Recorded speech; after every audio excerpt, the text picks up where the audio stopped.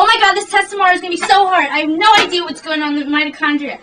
I wish I had a genie that could give me all the answers. Oh wait! My grandmother once told me something about a magic lamp. Oh, Susie, this lamp right here, it's magical. If you ever need help, just rub it a little, and all your dreams will come true. In that case, I do Here you have go. my test tomorrow. Where is that damn lamp?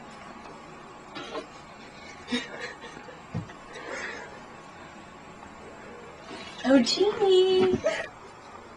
Hello, little Susie. I'm Jasmine the Genie, and I'm here to help you study.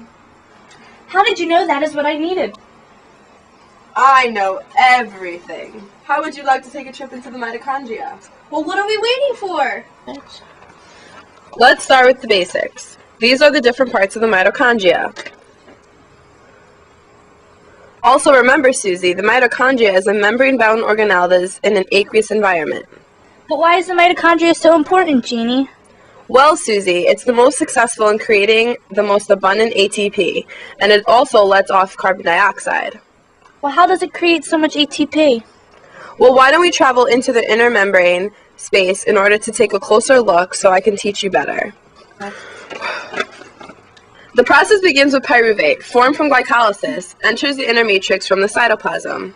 Oh yeah, I remember this. Isn't this the Krebs cycle? Yes, Susie, exactly. During the Krebs cycle, pyruvate circles around the inner matrix and lets off byproducts, ATP and CO2. Susie, do you know what the product of the Krebs cycles are? Yes, the highly reduced molecules NADH and FADH2. And because they are highly reduced, they donate electrons to the nearby cytochrome. The cytochromes form a chain-like structure in the inner membrane and pass these newly gained electrons down the chain. When the cytochrome gets the electron, they become excited, and thus they pump protons from the inner matrix into the intermembrane space through active transport. Great job, Susie. You're getting it. Do you know what happens next? No. Okay, let me explain. Next is the formation of the chemiosmotic gradient. This begins when the intermembrane reaches a pH of 5 and the inner matrix reaches a pH of 7. The ATP synthase is now activated and it forms a channel which allows the already built-up protons to pass through the channel, moving back into the intermatrix. Through passive transport, right? Yes, exactly. When the protons exit the ATP synthase, they move with a great deal of energy which phosphorylates ADP and P into ATP.